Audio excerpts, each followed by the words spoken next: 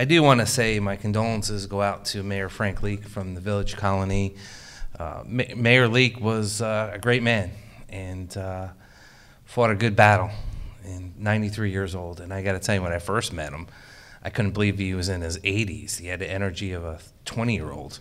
So you'll be duly missed and loved and remembered. So again, to Mayor Leake's family, our condolences and love.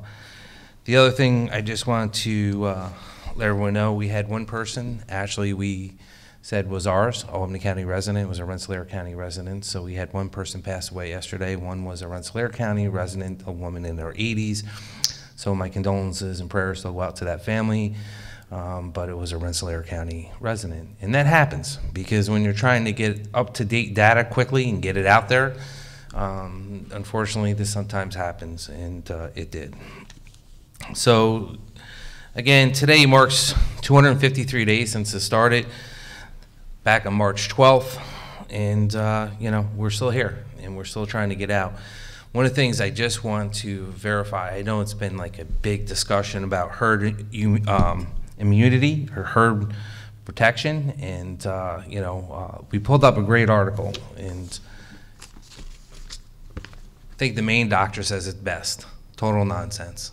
You know, if you want to get everyone with the herd protection, that means you have to infect over millions of people, and that means you could lose over 1 million people in this country. So even our big doctor says, no way, doesn't work, can't go down that road. And I keep hearing discussion, and people on Facebook keep sending us messaging or emails. People are talking about on radio shows. Please, read what the doctor says, and basically it cannot happen. It would have to infect 50 to 90% of the people in this country, and with 30% of the people with underlying health issues, it would have a devastating effect. So it doesn't work. It won't work for this case, and you know, we have to wait for the vaccine to get out, and hopefully we'll get out in a timely manner so everyone can get taken care of.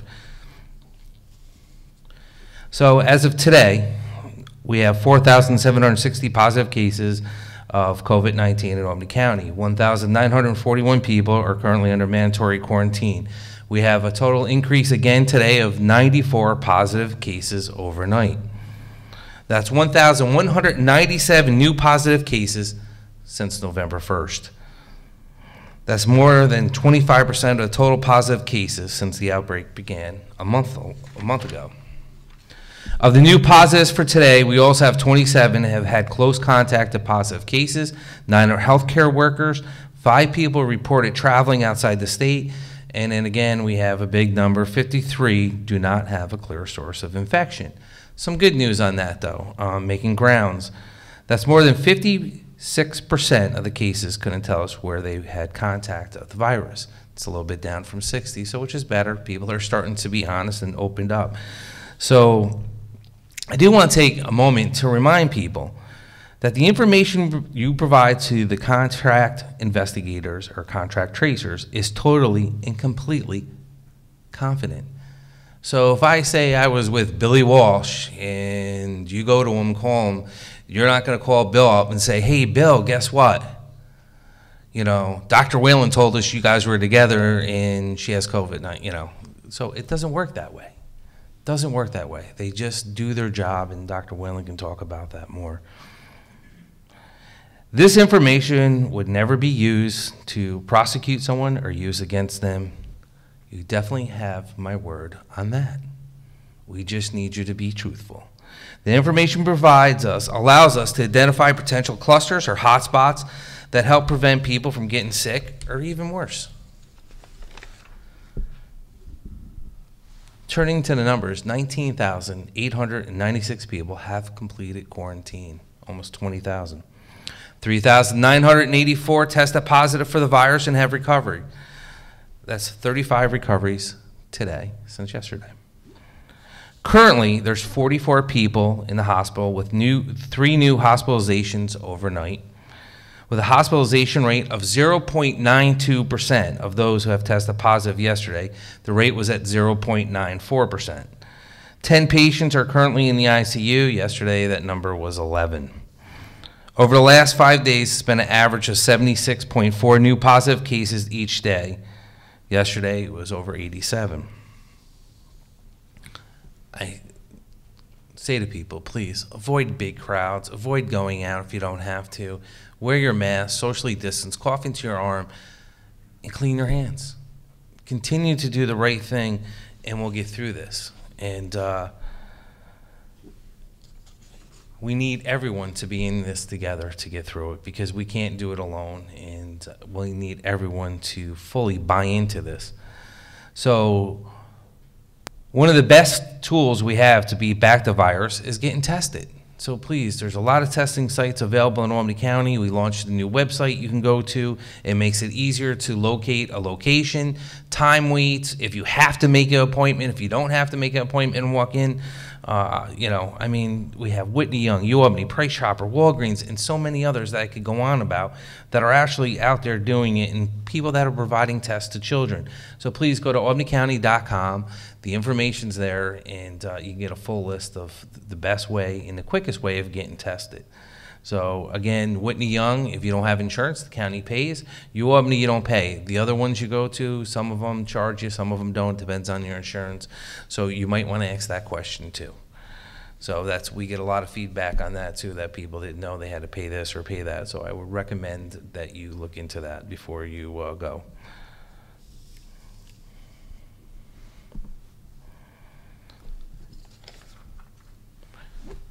So our Whitney Young testing site, you can always call, please, at 518-465-4771.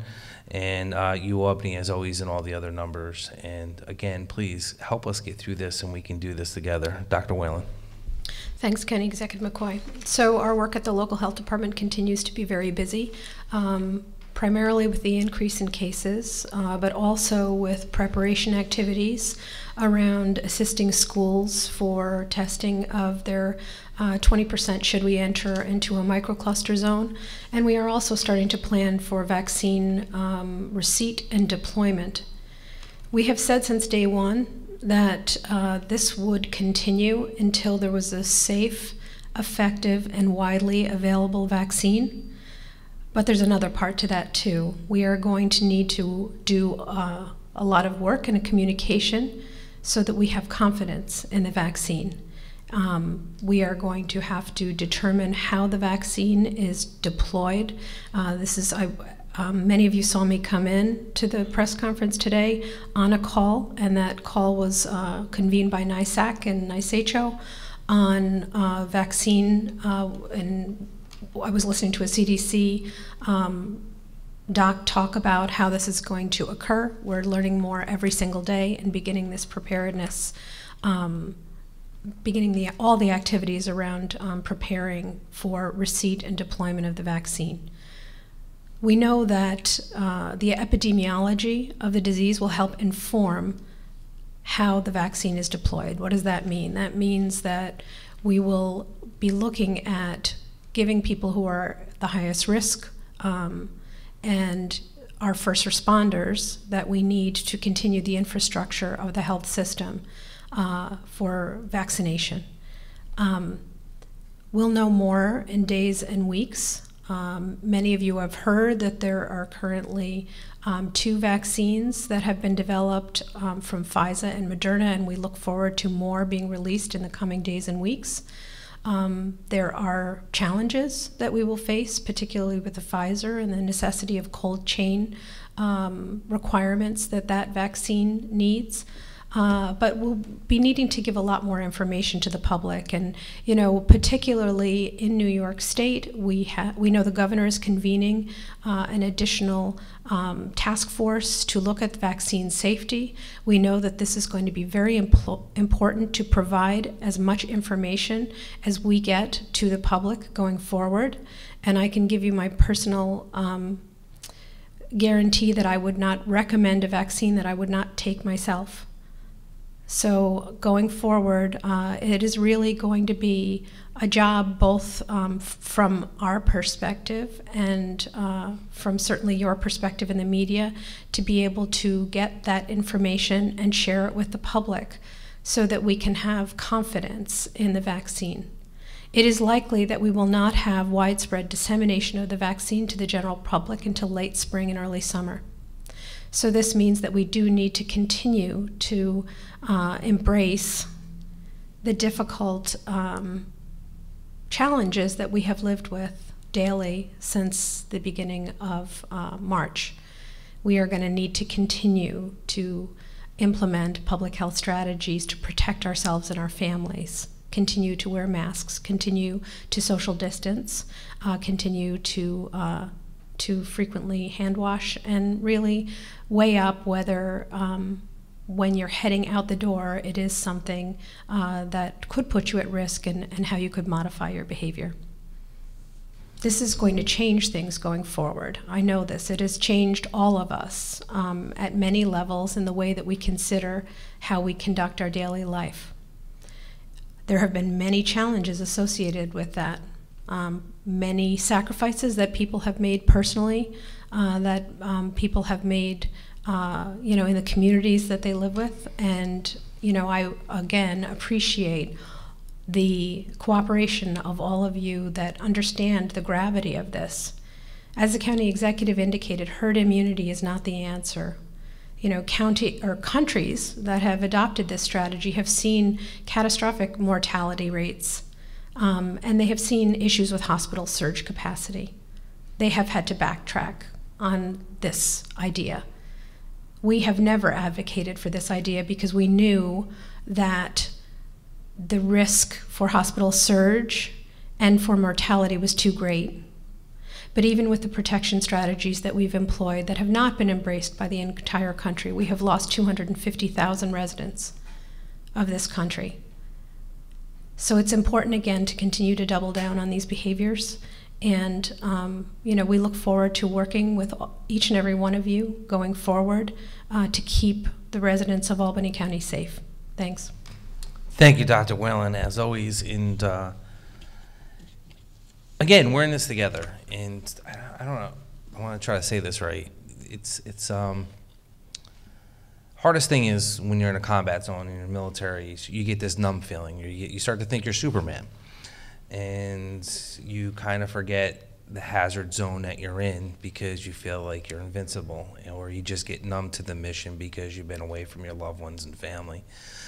Soldiers that have been downrange know what I'm talking about, and it's kind of like the COVID-19.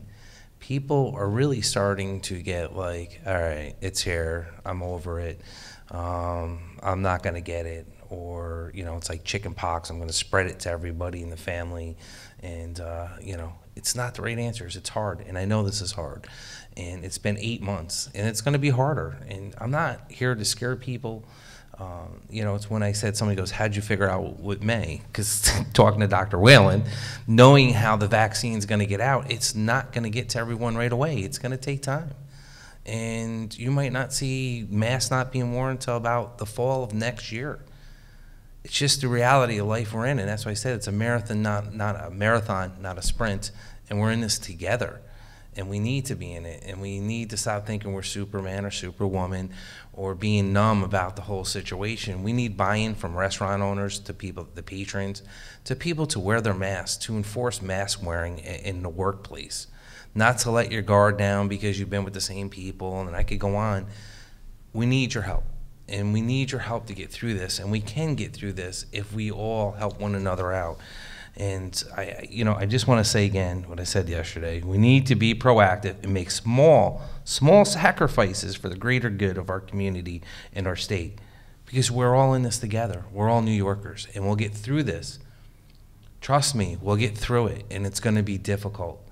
And it has been difficult. It has changed many people's lives. I don't know how better to explain it than the feeling I had when I went downrange. That it just kind of reminds me, I started to get numb myself. Things stop bothering you, and that's not good.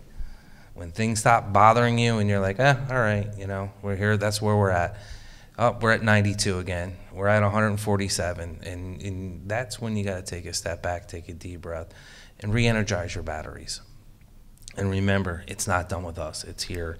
So switching gears a little bit, I do want to remind everyone, we do have our albanycounty.com to go to our department, Children, Youth, and Family for Adopt a Family. Make a difference in someone's life. If you want to feel good and do something different, make a difference. Toys for Tot, whatever your charity is, please come out. Make a difference. Make sure someone has something, so a little bit of hope at the end of the tunnel. You can make a difference in a kid's life. And please, you can go online and you can see what some of these kids are asking for, because it's not big stuff.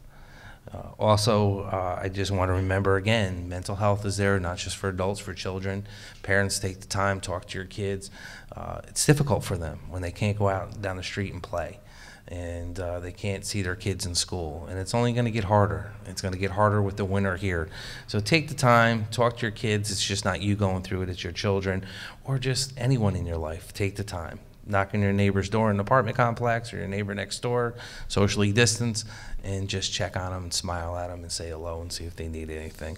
But the mental health support's available 7 days a week, 8 a.m. to 5 p.m., 518-269-6634. Our 24-hour sexual assault hotline number, as always, our 211 with United Way, and the New York State hotline, as always, is always there. Please be safe, do the right thing, and we'll get through this.